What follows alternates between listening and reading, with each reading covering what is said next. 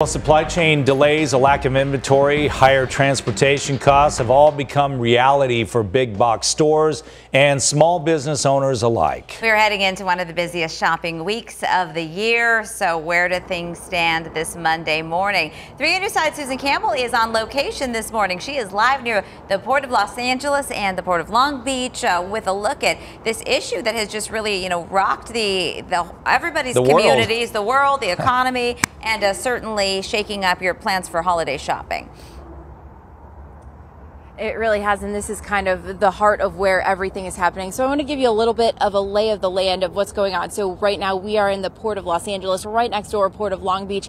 This is where about 40% of the goods that come into our country through containers actually show up. So there is just an incredible amount of work that's going on here, and there are containers stacked as far as you can see. We were seeing them along the roads when we were driving in, and they are stacked, 10, 12 high all over the place. So I want to give you just a look about what's going on here. So we have containers, tens of thousands of containers that are sitting on docks waiting to be unloaded. We have tens of thousands of containers that are empty, taking up spaces on those docks that's preventing some of the ships from being unloaded. If you see off in the distance, there is a container ship that we've seen move just a little bit this morning. So we believe that is headed back out to sea, and then we'll see another ship coming in. Now, this bottleneck is happening because of unprecedented consumer demand and worker shortages. So what that means is that we're really buying more, and there aren't enough people to get the things that we are buying where we want them to go. So here's what we know right now. Right now, there are about 18 ships in the port working. About 100 vessels are waiting to come into port with billions of dollars worth of products waiting to be unloaded.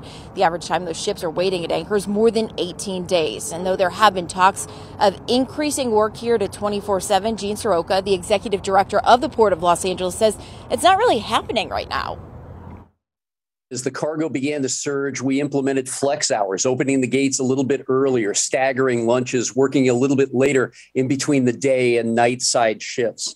While offering the 24/7 capability here at the port, it's an effort to try to get this entire orchestra of supply chain players to get on the same calendar. We've had very few takers to date.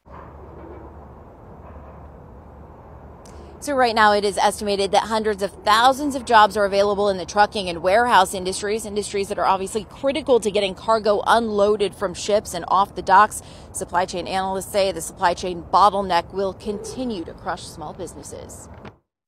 Look, the big guys, the Costcos, the Targets, the Amazons, the Walmarts, they own and lease enough of their own ships and can prioritize their stuff enough. They're going to be fine-ish. But the small businesses are the ones that are really taking it in the shorts. And so those are the ones that I worry about the most. What are these folks going to do when they have, container loads worth of inventory that they can't sell until next holiday season?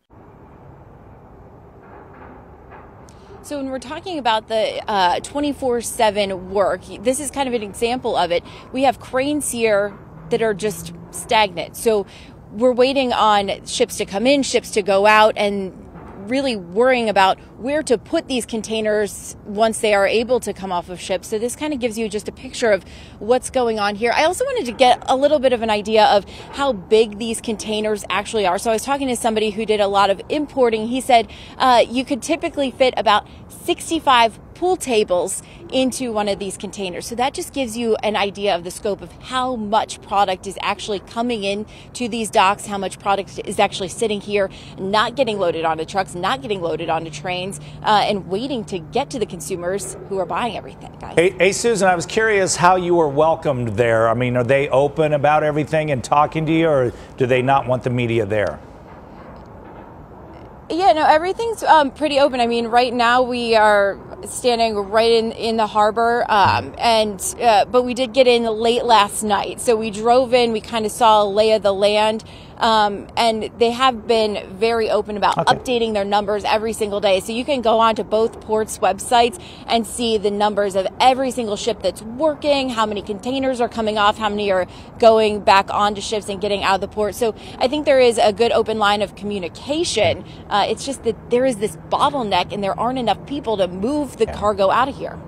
Yeah. As dysfunctional as it may be, it's a beautiful view behind her, that's for sure, Yes, right? it is. Yeah. Thank you, Susan. It's a good way to wake up. Yeah. Good morning, Arizona. Good morning, no Arizona doubt. from Wow. California. Appreciate it.